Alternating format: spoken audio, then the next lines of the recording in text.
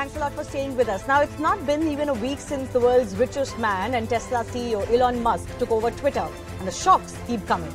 According to reports now, Twitter could begin to charge $20 per month for the verification badges. That's roughly 1,600 rupees a month. Reports say Musk plans to charge users $19.99 for the new Twitter Blue subscription. But Twitter accounts that have already verified will have to comply with this new mechanism and pay for the blue tick. The report suggests that verified users will have a total of 90 days to move to Twitter Blue, or they will end up losing their checkmark.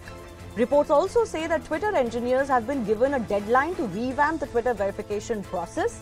Elon Musk had said himself that the verification process on the platform, which adds a blue tick next to the profile name, is being revamped.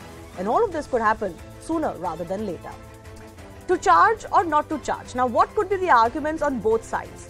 First up, for charging, one could argue that the move will make the process of getting that blue tick in the first place more transparent. Right now, there are allegations of bias against Twitter. Against it, authentication should not be held hostage to financial capability. Most people may not be able to pay any fees, but they do deserve the protection that verification brings with it. Similarly, now an argument could be made that if paid, Twitter will be obligated to give the blue tick to whoever wants. A lot of people tended not to because they felt they wouldn't get it. Now, against that, one could also argue that high fees will make users drop the very idea of having a blue tick. And in fact, the blue tick could lose its relevance. A lot of people are being critical of this reported idea as a pure greedy means to make money. But let's face it, Twitter does have the right to create its own business model. But is this the right time? Remember, global economic climate is pretty harsh and doesn't look conducive to charging for such services which used to be free. People, for example, are dropping their streaming service subscriptions right now globally. Will they seriously pay for a blue tick? And finally, some could argue Move could attach a bigger value to the blue tick than it exists today. But conversely, it can also be argued that this move could make the blue tick only a status symbol, and that too especially for the rich. Today it is a status symbol for the elite, quote unquote, but it could be limited to the rich therein. So that's the big debate that's coming in. Twitter expected to charge $20 per month for the blue tick verification. This is, mind you, not really quoted by them. These are reports that are indicating that. Will Twitterati pay this sum monthly for this badge? Let's go across to the guests who are joining us. Jiten Jain is cybersecurity expert. Rajneesh Jaswal is general counsel and head of policy of Koo app, which is the Indian social media service app. Abhishek Astana goes by the handle @Gabbar Singh. He has over 1 million followers. We are expected to join by Sohail Seth as well. Let me begin with Abhishek. Abhishek, you have 1.4 million followers. You don't have a verification badge. What do you make of this thing, which could make the blue tick worth $20 a month? Do you think something like this will work on Twitter? See, I guess for any social media, what they do is they try to encourage their power users, basically, the people who create content which is seen by millions. So and they do it by two methods, basically. One is to give them recognition, some kind of badge, basically, like YouTube has a silver play button, a gold play button, and Facebook, Instagram, and even Twitter had a blue tick, of course. And the second bit is the revenue that they earn from that platform by in lieu of their followers through brand endorsements, or in some cases, the platform itself pays them like YouTube does. Now, what is happening here is these are the two different strategies or two different incentives to encourage their power users. Now there is an intermingling of that. Now suddenly that reward or that intangible blue tick has a value now. And that is basically throwing people off. Imagine if suppose that has a value, that has a $20 value attached to it. That means the moment I am verified on Twitter, people might speculate that it's because I have paid money, right? So yeah. That's a difference, basically. Suddenly that relevance, that recognition, the value of that recognition comes down because there is a monetary value attached to it. And monetary value is not that great, actually. 1,000 rupees a month or 1,600 or 1,700 bucks a month is not that great an amount to actually exhibit status. It's not like I have a Rolex watch, which is worth a lakh on my wrist, which will exhibit status. But to pay 1,700 bucks a month won't exhibit status anyway. So the point is that suddenly there is a monetary value attached to it. and the whole recognition bit might get diluted. Okay, So okay. that's my Can I thing. ask you a I've simple never question applied though? for Like I said, you've got over 1 million followers, but you don't have a verification tick. Yeah. Will you like to have it? Or will you pay for it at all, ever?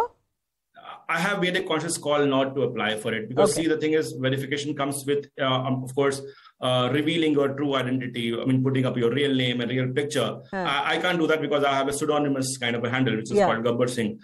So that was a call which I couldn't take, though I mean, meet all the criteria basically, like having your name in press and maybe a decent number of followers as well. So I took a conscious call. Mine was a different case altogether. So I never went for it. And what I realized is it doesn't make a difference as such. I mean, I'm sitting here without a verified tick, right? So it's fine. And you've got a big following. Another member of the Twitterati that has a big following, over 4 million, is Sohail Seth, columnist and author. Sohail, you do have the verification badge. How much is that blue tick worth to you? And do you think people will pay $20 a month, which is 1,600 rupees a month for it?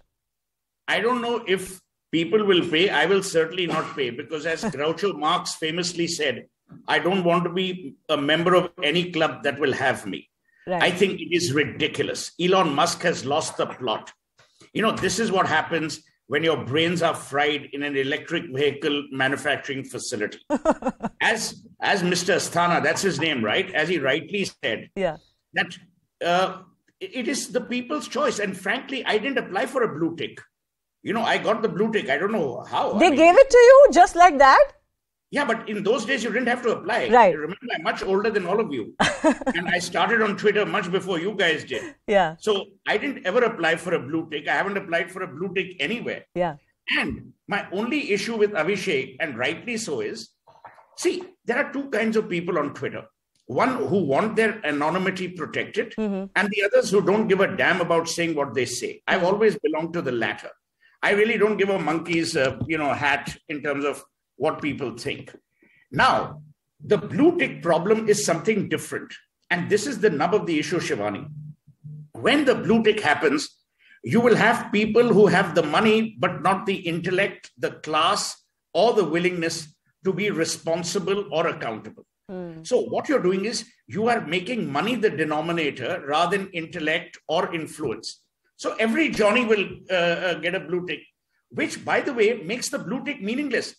Yeah. Elon Musk is a stupid marketing person. I'll tell you why.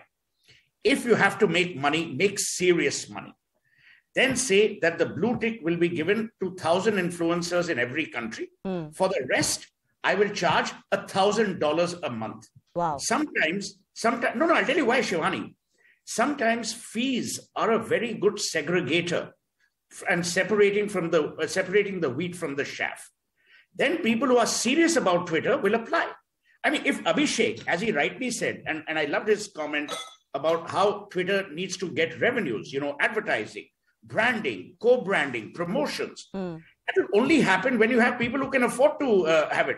There is no point me selling a product to Sohail Seth who doesn't have the money to afford it. Can I just come in? You mentioned the blue tick, first of all, right now there's a process where you have to show that your account is authentic, notable and active. You have to give references of your work. You have to provide a picture, a valid official government ID, and your profile should have a profile name, it should have a profile image, and it must be active at the time that you have applied. So all of these are things, the reason why, for example, I have a blue tick because I have, my publications, etc. And I'm using my identity, etc. to function on Twitter. But I want to ask Jiten Jain, what we understand from reports is that there is still a roundabout way of getting people to pay for the blue tick. Actually, the subscription will be for Twitter Blue. But reports suggest that you will end up paying for your blue tick also because it seems like they want only verified people to be on Twitter Blue and then continue to pay for that subscription if you want to keep your verification, which is a elite status symbol on Twitter. Do you think something like this will work? Because as one Twitter user said, either you create an elite community where only verified individuals who have the money will interact with each other, but then what's the fun of Twitter then? The very fun of Twitter is that everybody is on the same plane. Or you give some additional benefits like edit button, etc. But will you pay $20 a month for that? Where do you stand, Jiten? I think I agree with Sohail, but partially, because I don't think Elon's mind is fried in a electric car factory. I think he's trying to make money out of a cactus. So you see, there is no doubt that Twitter needs to commercialize. Twitter needs to make money in order to be sustainable, unless they are willing to go on a Facebook and Instagram route where they're just catching eyeballs by just pushing random content, selling data to people, just throwing garbage and turning entire social media into a political hate house. So I think if he has to keep Twitter healthy, informative, a town square as he's likely talking about, then he has to commercialize. And that commercialization angle can only come from additional services. So as far as Twitter Blue services like, edit button or, deleting a tweet or, some other premium services are concerned, additional characters or say additional space for videos is concerned, I think people will buy. I have been suggesting from last 4 or 5 months that Twitter needs to sell commercial services to political parties, which has turned Twitter into a political, hate machine. He needs to sell Twitter to corporates who are using Twitter to make money, to influencers.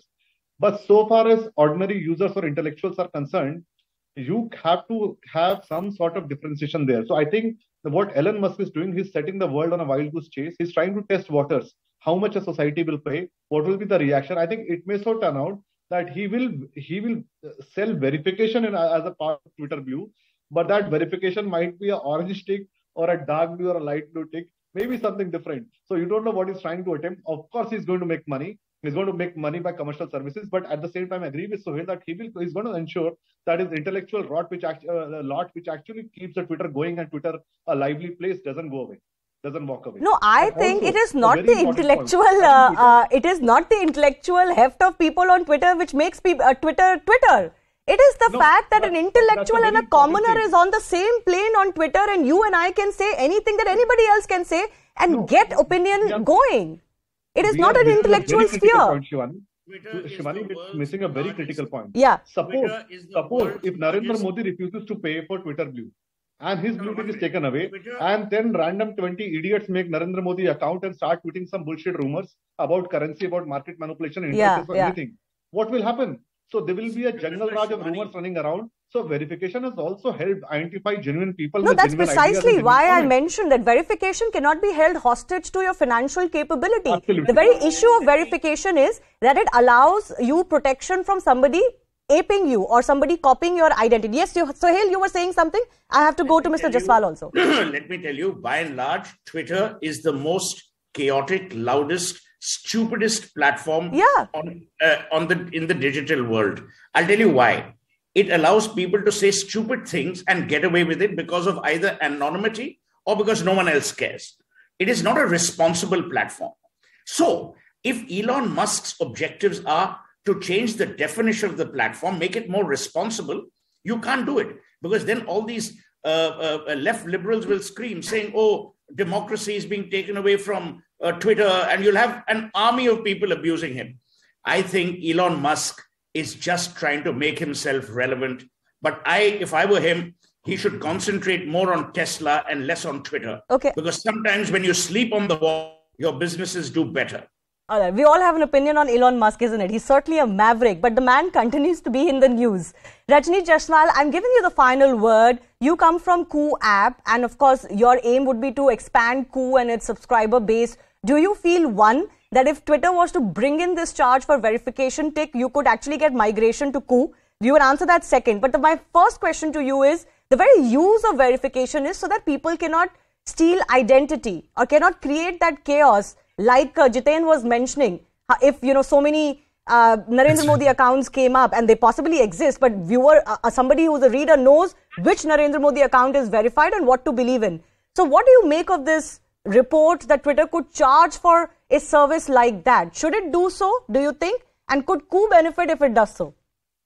I think I'll answer the benefit part later and first talk about what Koo does. Koo believes that regardless of eminence or whether you're a big person or a small social media entity or anyone else, every individual and every citizen has the right to express themselves and showcase the genuinity of their identity. In fact, in India, it is a legal right. Under the intermediary guidelines last year, the government had prescribed that social media entities should allow for verification of users. Koo launched a self-verification feature last year, where we gave a green tick for anybody who verified their identity. And then on top of that, we have something known as the eminent tick, which is the yellow tick. So if you are an awesome Indian personality like the folks on screen today, Ku will give you a yellow tick. Yellow tick means that you're a person who's done something of essence, of something great in the Indian scenario. Okay. And that people can find you and that people are able to connect with you. And that goes back to the question that you asked. When you give a yellow tick, you are letting other users know that this is a person who has something to talk about. This is a person who's done something well and has an opinion to share. Please follow them. At Ku, all of this is done without any charge, whether it is the green tick or the yellow tick. These verification processes are designed to ensure authentic users connect with each other and have access to eminent personalities and understand their thoughts and views. So from a Ku perspective, I think charging or not charging is secondary. The first thing to do is connect individuals, connect Indians to each other, and showcase eminent Indians to other Indians as well. Whether folks will migrate or not, that is for them to decide. But we are very keen on our mission to bring inclusivity, and inclusivity doesn't have a cost. It should be free of charge. I get your point. I think that's exactly the bottom line. Jitin, I'll give you a final word. I think if Twitter was to charge for a verification tick, even though it will be disguised as a Twitter Blue subscription, but it will have a rider that you could lose your verification if you don't comply, I think it will be the first of a kind where a social media platform is charging for a service like this. Do you think we're moving in that direction? That just globally speaking, the online space will become this? Shivani, India is the capital of freedom fighters. They fight for anything that's free. No one is going to pay. Okay. I'll be very surprised to see if Elon Musk can dig out $20 from Suhail Seth. But anyways, on a senior side, I don't think Elon Musk would like to get into confrontation in multiple countries. For example, removing blue ticks of head of the states, which obviously will not pay. There is no way that government of India is going to pay $20 per month. Imagine a news publication like CNN IBN Group having 2,000 odd journalists. If you were to pay $20 every month for 1,700, 2,000 journalists, you will end up paying 5 crores every year. Yeah. It's impossible. The 5 CR, people will better be given a salary hike. So I don't think, first of all, this $20 amount will be, imposed upon existing intellectuals because they will definitely not pay. Nobody pays for the gratification of their, intellect or, No, I think people will pay. I think people love to pay for the gratification of their intellect. People love to do that. Yeah. Yes, Sohail? But Shivani, being a great anchor that you are, why don't you start a campaign where Elon Musk pays us to be on his platform? Yeah, I think that's a good idea. Well, 200%, maybe $200 per month. YouTube anyway does that, right? They pay you for creating content. Yeah. So Twitter is charging you to be a super creator, imagine. So I think if I took a poll, I think most of you believe that if this idea comes into being, it would be a flop. Can I say get a yay or a nay? I mean, Netflix learned that lesson after 3 years. There'll be many who will pay. Twitter will learn it too. Okay. I think let's just wait and see. As long as Bluebird does not turn into a bird shit. Sorry, Jitin, come again. Let's hope that a bluebird does not turn into a bird shit. Okay. All right. I request gentlemen not to use words like that, just for my safety also. But anyways, this was a good discussion. I think in the days to come, as long as Elon Musk is at the helm as chief twit of Twitter, we're going to have very interesting days ahead. How as a user it will affect your life, we don't quite just know yet. This could just be an idea that is being debated. It may not come true. But if it does, it will change the engagement on Twitter by quite a bit. Thanks a lot to all of the guests for joining us. And thanks a lot